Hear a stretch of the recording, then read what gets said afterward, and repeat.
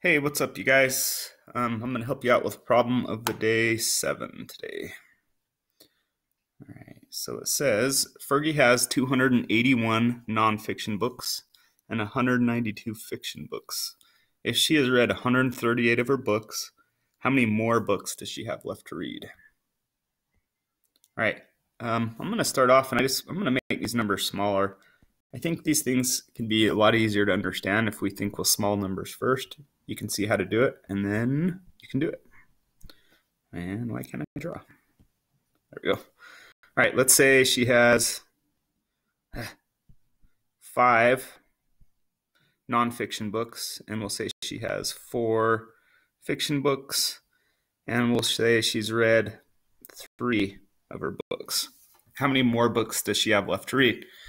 So she has, let's see, 5 nonfiction. 1, 2, 3, 4, 5.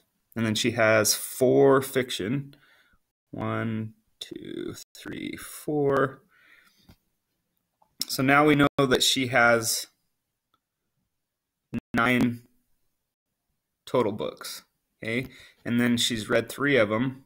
We're going to take 3 away to figure out how many she has left. So 1, 2, 3.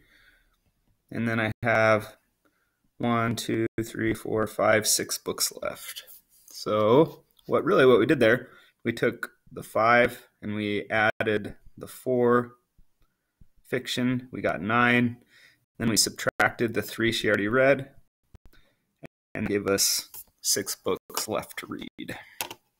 Okay, now let's make the numbers a little bigger and try it again.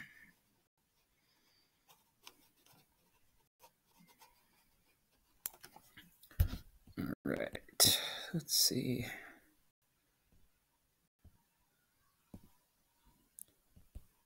Okay, say she had 172 nonfiction, and we'll give her 238 fiction, and we'll keep 138 the same.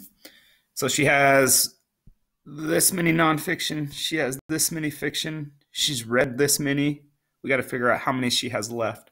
So just like we did when I drew them out, you're going to add these two together. So you have 172 plus 238. I'm going to always start adding in my ones column. 2 and 8 is 10, so I need to regroup. Okay, 7 and 1 is 8. 3 more is 11. My 10s come here, my 1s here. 1 and 1 is 2. 2 more is 4. So she would have 410 books, and then she's read this many. So if we subtract that, that'll tell us how many she has left to read. Okay, 0 take away 8, I cannot do, right? If I have 0 something, I cannot take 8 away, so I need to regroup. I have a 0 in my 10s now, and I have a 10 in my 1s now. Moved it over.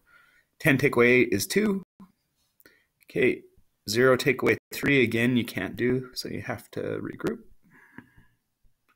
10 take away 3 is 7. 3 take away 1 is 2. So she would have 272 books left to read. All right, go give it a shot with the correct numbers, and good luck to you.